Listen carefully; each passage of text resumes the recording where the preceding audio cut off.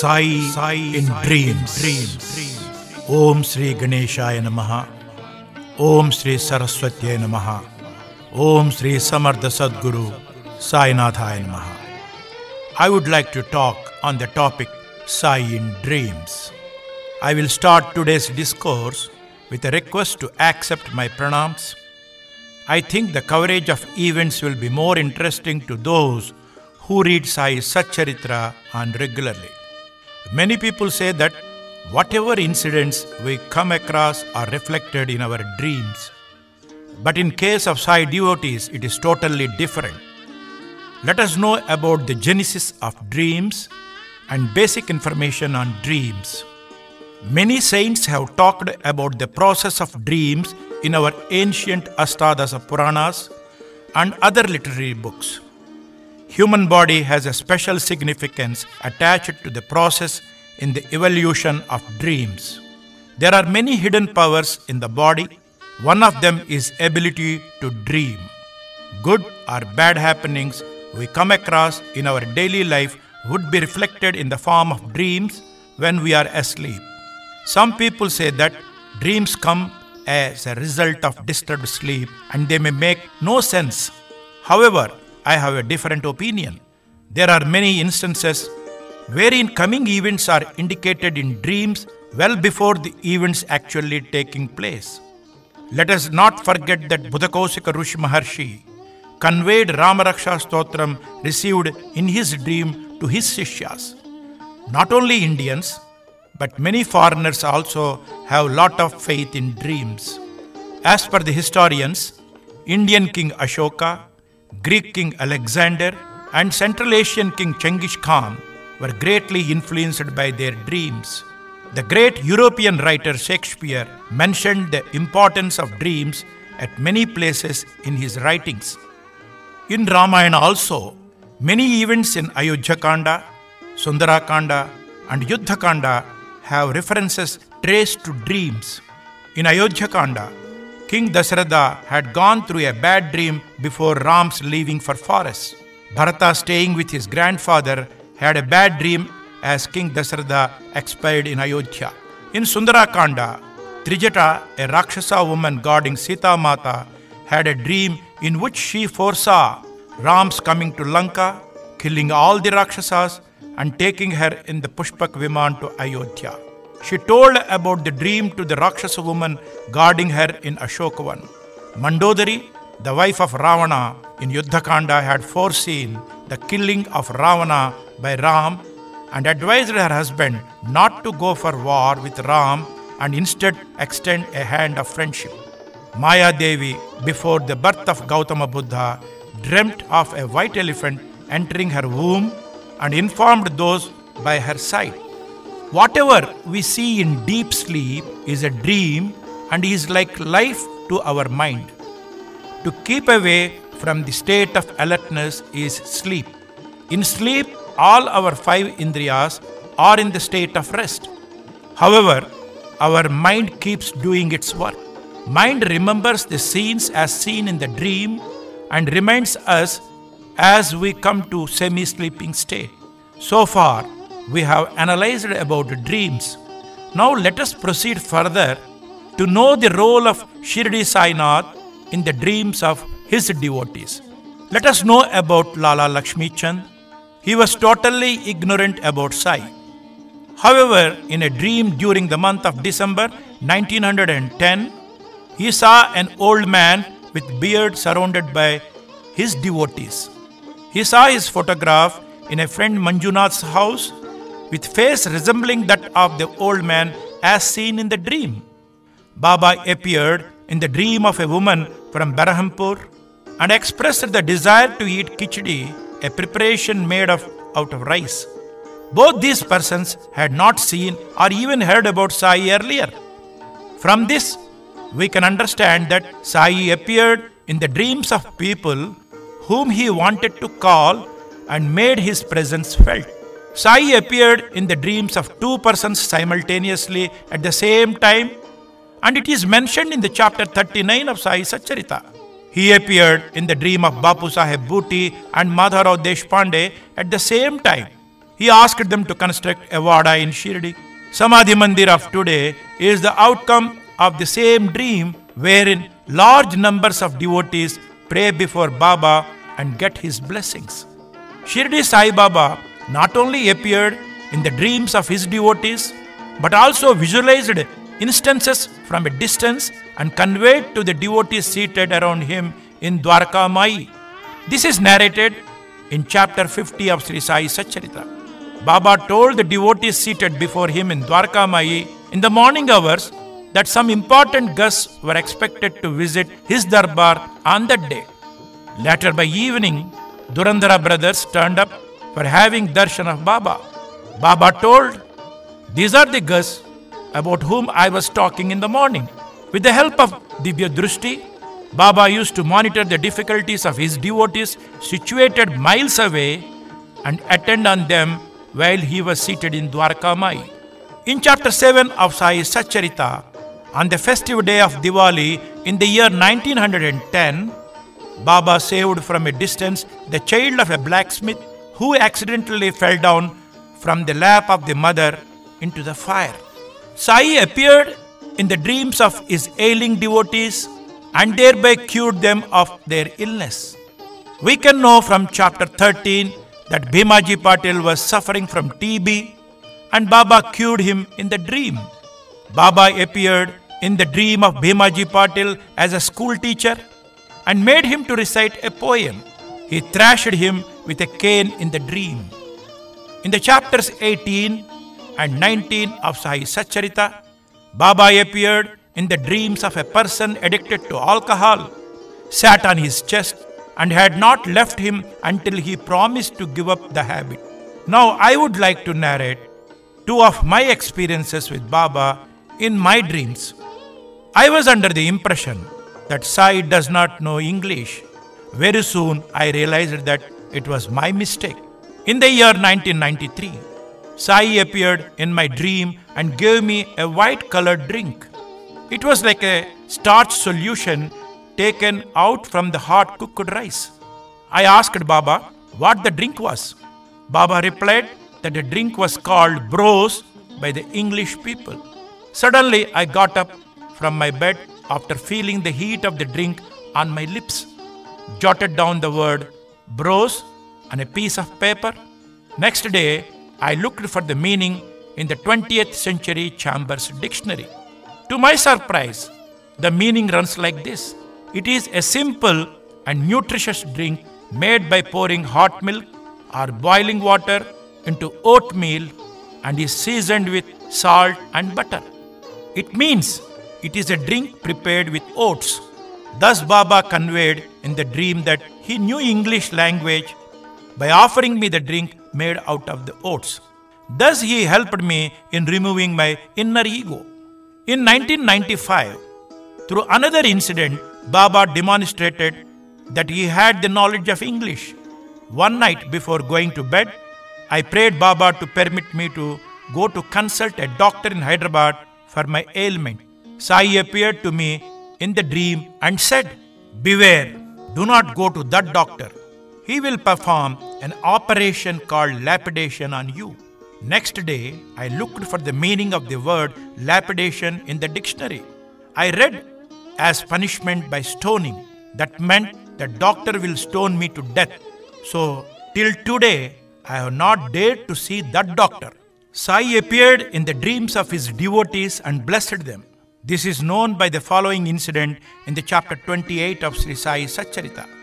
Baba appeared in the dream of Megha, sprinkled few akshatas on him and said, "Megha, draw the symbol of Trishul and worship Shiva. Lord Shiva is arriving." Next day morning, Megha found the akshantas, recollected the dream and approached Baba in Dwarka Mai. Baba said, "I do not need an entrance to step in. I neither have a form nor existence, as I am present everywhere. I keep a watch on all those who have faith and worship me, so that everything happens to them as destined under my control." Now Baba made his presence felt to his devotees by appearing in dreams even during daytime. Let us recall a few incidents from Satcharitra. In the chapter 11 of Sri Sai Satcharita, Baba appeared to Dr. Pandit in the form of his Guru Raghunath Maharaj and made him to apply sandalwood paste on Baba's forehead. In the 12th chapter, Baba appeared to Mule Shastri as his Guru Gulab Swami and made him to worship him. Again in chapter 12 of Sri Sai Satcharita, to a doctor, he appeared as Lord Sri Rama. In the chapter 29 of Sri Sai Satcharita, during noon Aarti time, Baba appeared as Sri Rama to a lady from Madras Bhajan Samaj. In chapter 31 of Sai Satcharita, Baba advised his devotee Balaram Mankar to go to Machendragarh and meditate 3 times a day. To him, Baba appeared in physical form to establish that he was present everywhere. Baba said to Balaram, "You have always thought me as a man confined to Shirdi alone. Now see for yourself and compare. Let me know if there is any difference in my looks and stature at Shirdi and in Machendragarh. Therefore, we should always remember that Baba is not limited to Shirdi alone." In chapter 30, to a Punjabi person by name Ramlal residing in Bombay, Baba appeared as a Mahant and asked him to come over to Shirdi. Then he appeared to Kakaji Vaidya, a priest of Saptasringi temple in village Vani, and invited him to come over to Shirdi. In this way, Baba appeared in the dreams of his devotees and made them to come to Shirdi. We all know that Baba took Mahasamadhi on 15th October 1918. Baba appeared in the dream of Dasagunu in the early morning hours of 16th October 1918 and said, "Dwarka Mai has collapsed. The entire businessman troubled me a lot. So I have left that place. I came here to make you aware of the situation. Go over there immediately and cover my body with lot of flowers." Dasagunu came to Shirdi, put garlands, covered the body with lot of flowers, worshipped Baba's body and chanted the name of Lord throughout the day. Later, after all the last rites were performed, Dasagunu served food to the poor. Baba answered indirectly through other devotees for doubts raised in the minds of his devotees. In chapter 45 of Sai Satcharita, Baba appeared in the dream of Anandarao Pakade and cleared the doubts in the mind of Kakasab Dikshit. Let us look into chapter 48 of Sri Sai Satcharita. Sapatnekar was a lawyer during the year 1913 and hailed from Akkalkot. His only son died due to throat infection and was very much upset by the incident. During a dream sequence, Sapatnekar's wife was drawing water from the well at Lakatsha. Baba followed her, came near her and addressed, "Why are you upset? I shall fill your pot with pure water," and blessed her. Baba restored the soul of her lost child back into her womb, and in the year 1914, Sapatnekar couple was blessed by Baba with a son. In chapter 47 of Sai Satcharita, Baba appeared in a dream of the wife of a rich man in the form of Mahadeva. He asked her to donate funds for the temple repairs by selling away the jewelry she possessed after taking her husband's permission. In this way, Baba used to give directives to his devotees in dreams. Baba used to advise his devotees by passing instructions through other devotees to get the works done. We can come across one such incident in chapter 39 of Sri Sai Satcharita. He appeared in the dream of Anandarao Pakade and asked him to present Shyama with silk clothes. In chapter 45 of Sai Satcharita, Baba appeared in the dream of Gopal Mukunda Bhuti and Shyama simultaneously. Baba asked them to construct Bootiwada and finally found his resting place there. On June 11, 1993, Baba appeared in my dream in the form of my former chief executive of the organization where I worked and said that he desired to live permanently in my house and ordered me to make a chair out of rosewood. I totally forgot about the incident. However, events happening later on have to proven that he had not forgotten. Sai Darbar was started in my residence on 26th January 1996 on the day of Radha Saptami.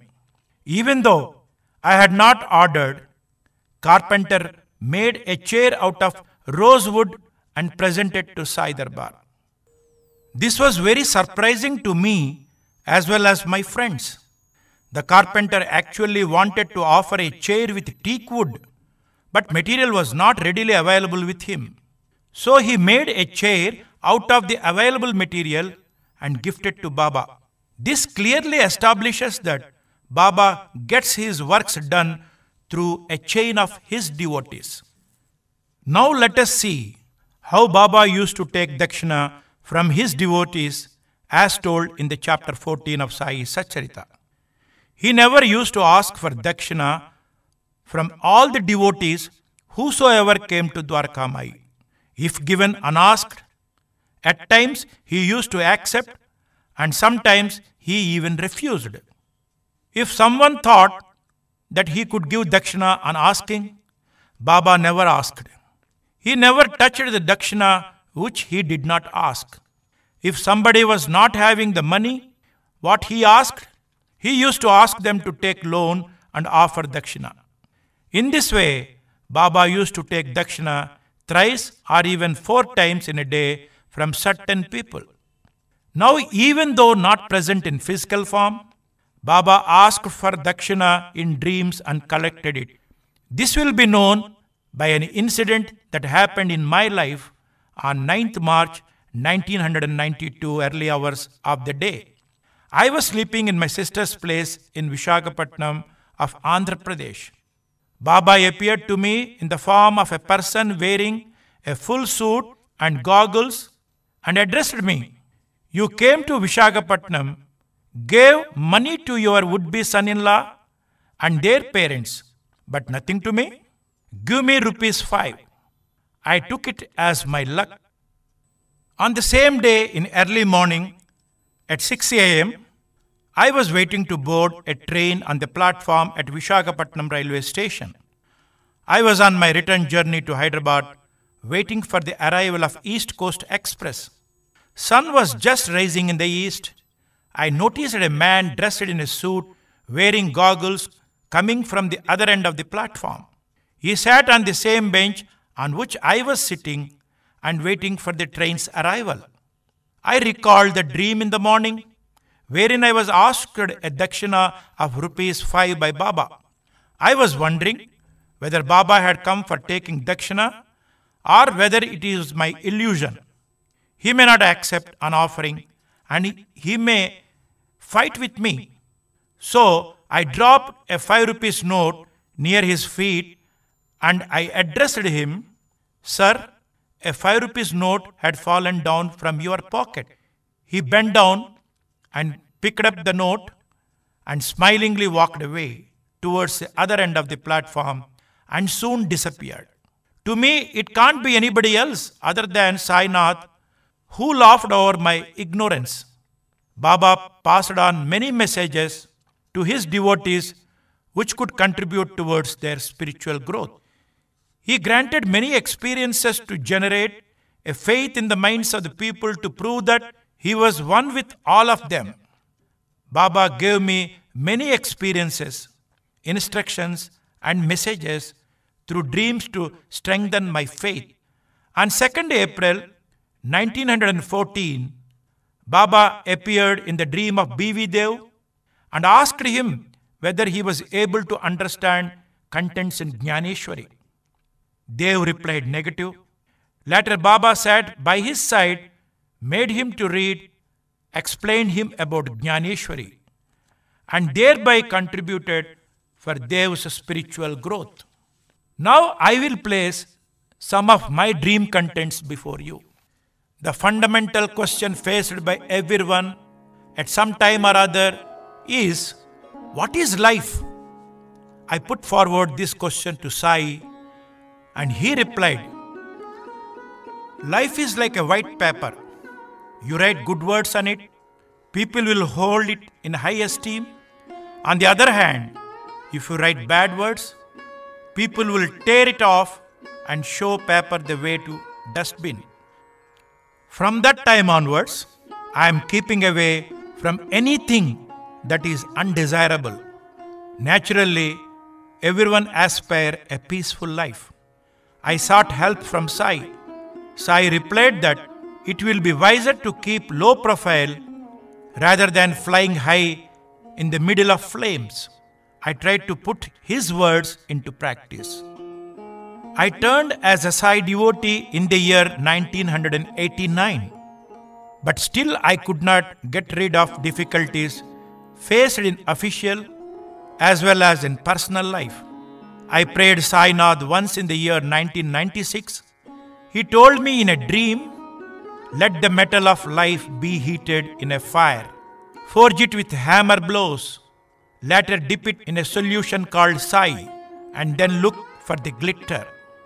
I could understand the inner meaning of these words only in the year 1996. Since then, I cultivated the habit of living insensitive to the happenings around. Baba never wore saffron robes. He always wore only a white kafni. I also wanted to wear the white robes. Sai gave a message in dream. Wearing white means to lead life of purity. Therefore, with the help of Sadguru, we should learn to live in peace. Everybody wants to live in happiness. However, difficulties do come whether we invite them or not. At best, we can try not to pass on the same difficulties to others.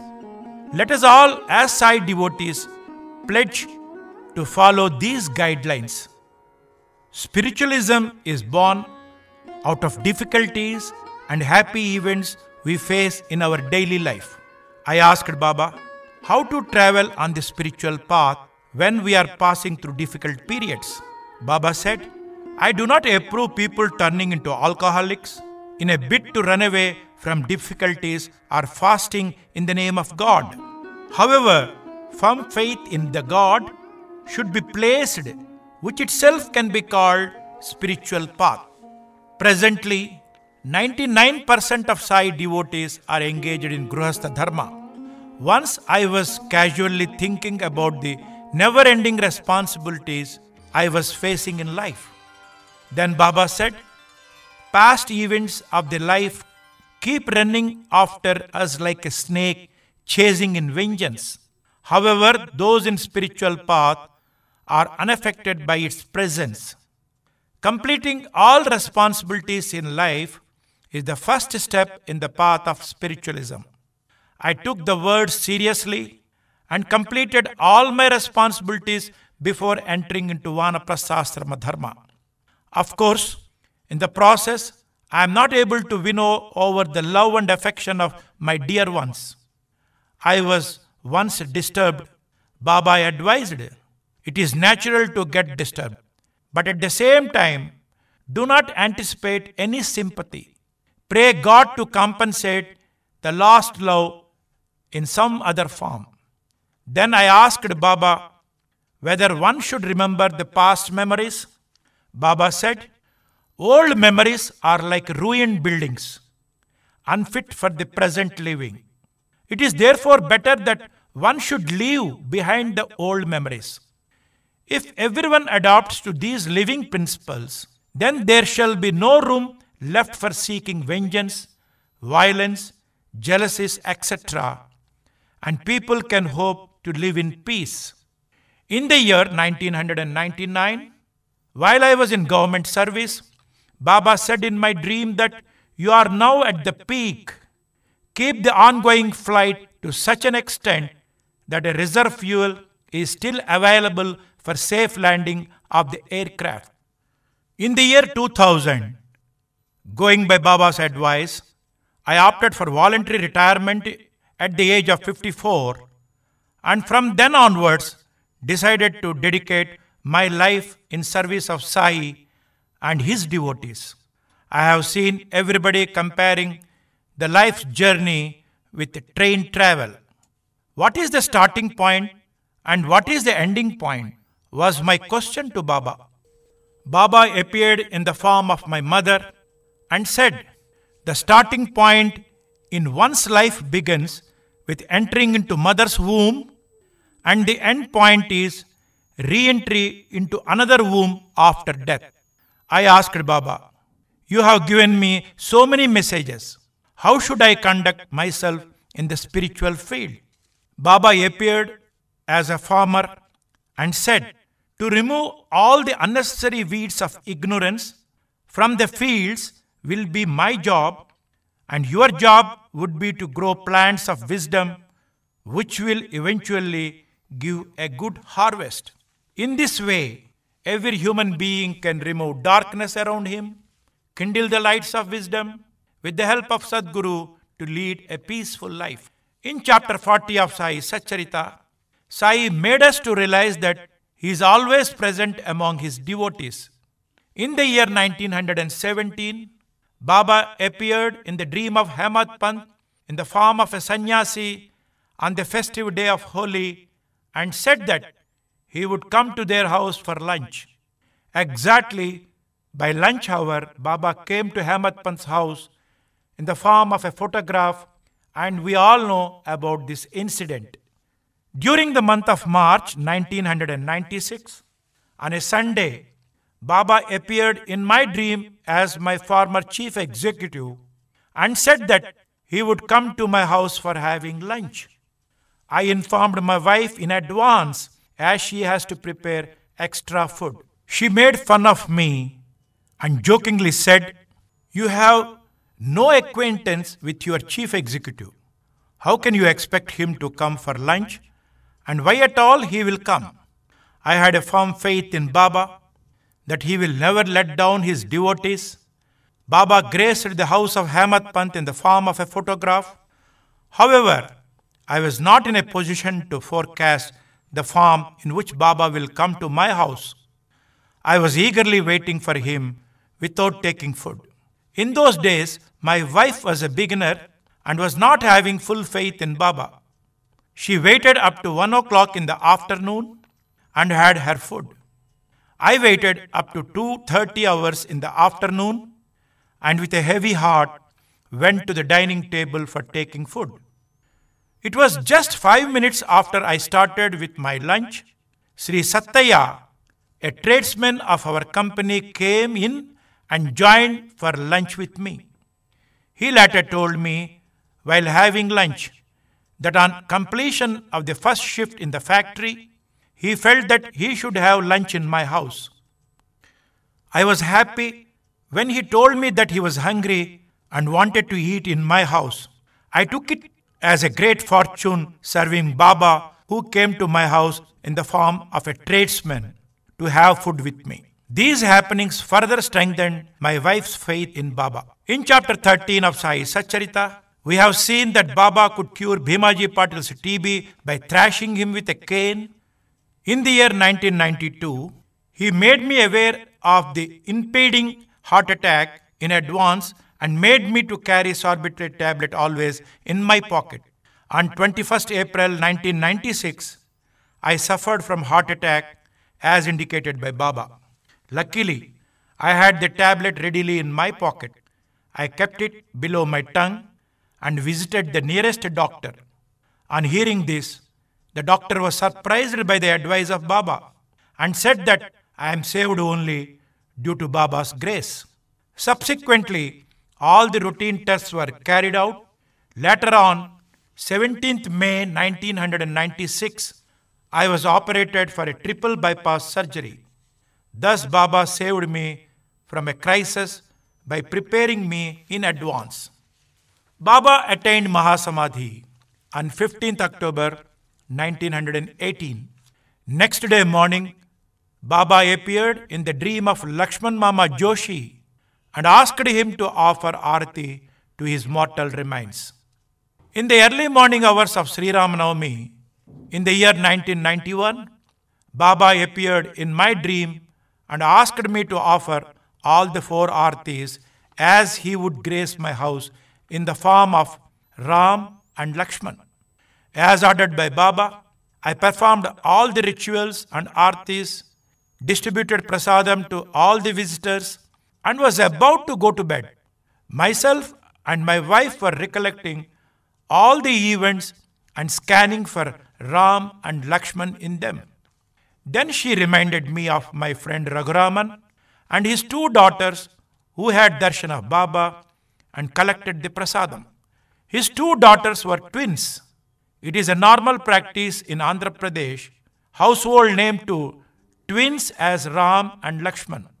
I considered myself to be lucky to have Baba visiting my house in the form of twin daughters of my friend.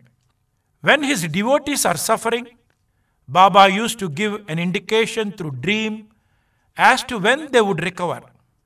Let us know from the chapter 33 about his devotee Bhakta Narayan Rao. He was not at all well. He prayed Baba and asked when he would recover. Baba came out of a tunnel and said that he would recover by tomorrow and that he can start walking in a week's time. As conveyed, Narayan Rao fully recovered in a week's time. Those were the days when I was almost nearer to my deathbed and Baba saved me. I shall give an account of the incident.